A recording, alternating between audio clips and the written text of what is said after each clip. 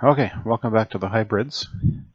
In this hybrid, I'm going to take a few moments to show you guys how to convert a conceptual / logical diagram into a physical diagram. The difference being a logical diagram just shows the tables and the attributes as applicable. However, it doesn't show anything about data types, anything like that. The physical shows the actual final naming, including following naming rules, that kind of stuff. Also, it shows some of the stuff such as synthetic keys or surrogate keys, depending on which terminology you want to use, so that it avoids issues with possible renaming of things. Now, I'm going to start creating my new diagram. Since we use Postgres, I will select an appropriate version of Postgres right there, 9.5. And away it goes. I'm going to grind for a moment here. Once again, I hit the little new diagram icon up here. All right. So on the left is an Explorer, a Window Explorer, Object Explorer. We don't really need any of that for the time being. We need the design area. So I'm going to close this tab. Actually, not that tab. I'm going to close this. So we got the whole design area to work with. Now, a few of the items we need to work with is, for example, this is the entity, this is the relationship. We're going to work with those. So I'm going to drop an entity for employees. And of course the window pops up elsewhere.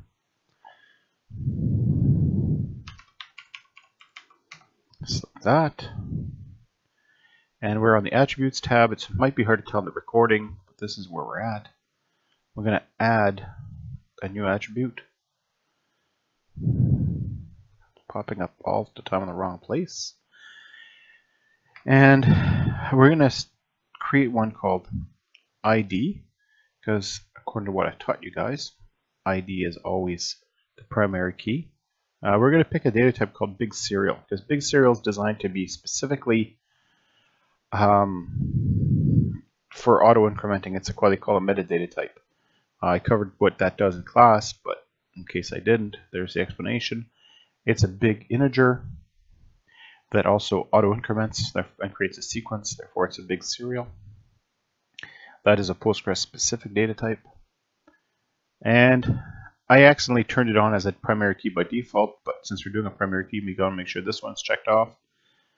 And you go OK and add, because now we're gonna add the name of the employee. And it's just gonna be a character varying, actually in this case. And we want to give this a 75. We want to make sure it's mandatory, so you want to mark it as not null. And hit OK. Now we got these two. And now you can see we have an employees table with an ID and a name. I did forget to put on the national identification number, or a national insurance number. I'm going to add another column. I'm going to call it NIN. And it is a character varying of 20. That one's also required. I could hit OK. And I want to move it up one just so that it's in a reasonable order. Although the column valid order isn't important, it's still handy to have them in a given order when you have a chance at the design stage. Now I'm going to create another entity for hotels. I'm going to add, once again, our ID column, which is a big serial. It's the primary key. OK and add. Hotel location. Character varying, let's say 50, I'm not sure, so we're going to give it a little extra room. And in this case, that should also be not null. Why? Because otherwise the information is still useless without it. Now you'll notice that I did not put in hotel number, because essentially hotel number is just numbers. Therefore, it's the same thing as the primary key. At the end user stage, this will look identical, they'll put a label on it called hotel number on the application, but they're going to be remapping the ID. The reason we couldn't do that with NIN is because the NIN is a number that has real world meaning, and therefore when it has real world meaning, it's known as a natural key, and the values are set from an external source, etc. The only problem is with the NIN is same thing. Problems Canadian SIN numbers, that American has SIN numbers.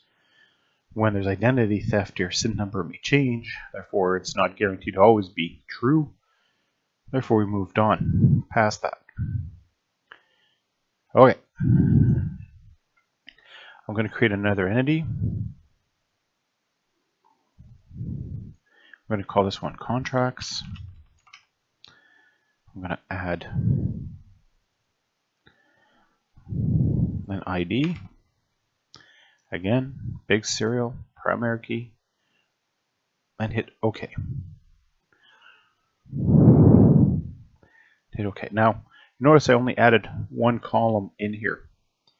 That's because hotel is a parent of contracts, and contracts will inherit hotel's primary key. In order to do that, I'll do a non-identifying relationship. Click on hotel, click on contracts, and now you'll see that it dropped another column in here called ID, and it's gone green here, the keys, because it's a foreign key. However, you can't have two columns in the same table have the same name, so we're going to rename that newly created column to hotel ID. And now when I put my mouse on top of the line, you'll see that it's highlighting the ID and the hotel ID down here, with the relationship being highlighted also. And that is what that table needs. Now we have one more table that we need to add. And this one is going to be the hours table. And again, you should always have a primary key, even if it's an associative table. There's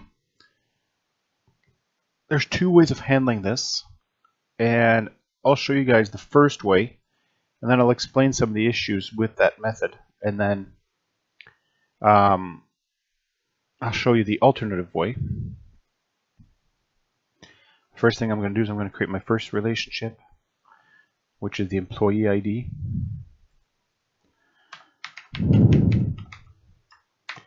Like such. Hit OK. Hit OK. We're going to add our second one, which is going to be our contract ID. Like such. Okay. Now we need to add our hours.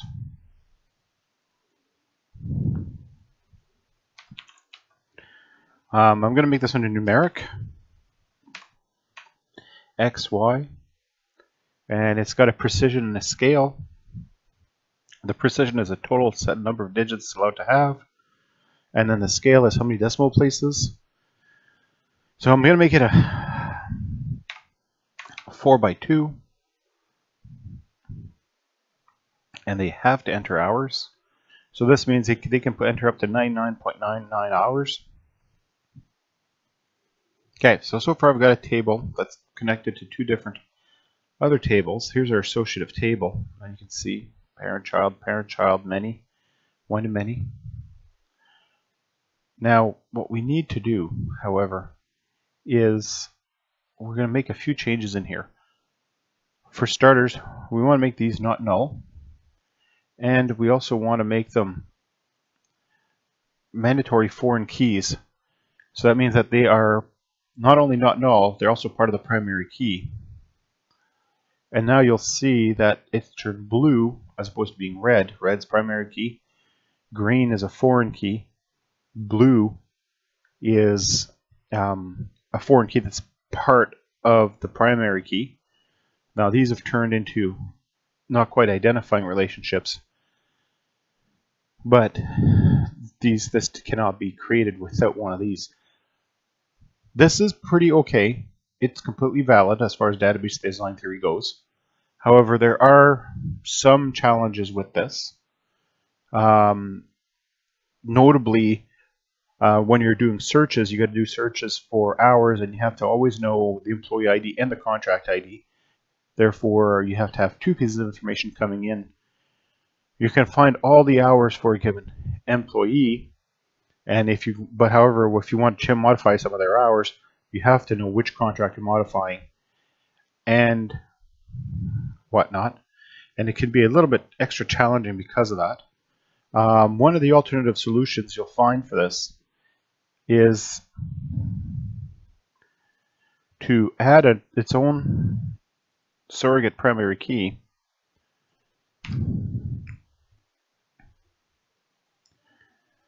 like such. I'm going to move it to the top just for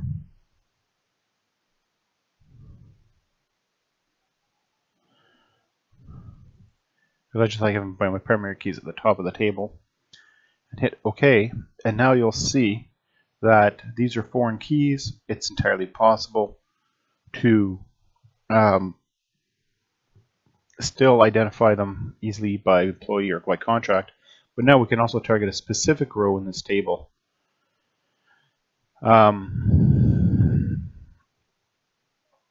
Because there's resolves one of the issues. The issue is this: what happens if an employee put in hours twice at a given contract? There's no way of knowing if an employee put in hours twice. So they did 30 hours and then they later went back in and did another 5, and maybe the contract requires that they have their hours broken down by number of visits, that kind of thing.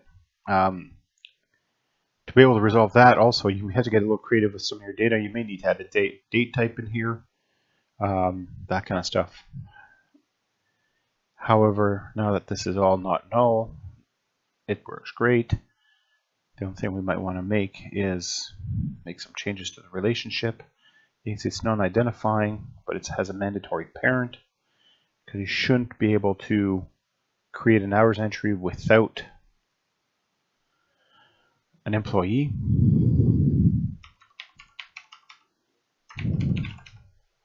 I'm going to give it a name while I'm in here.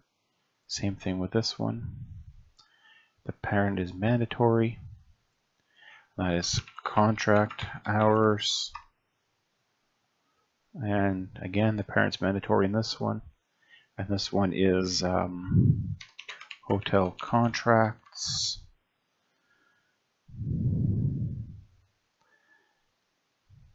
And that's that.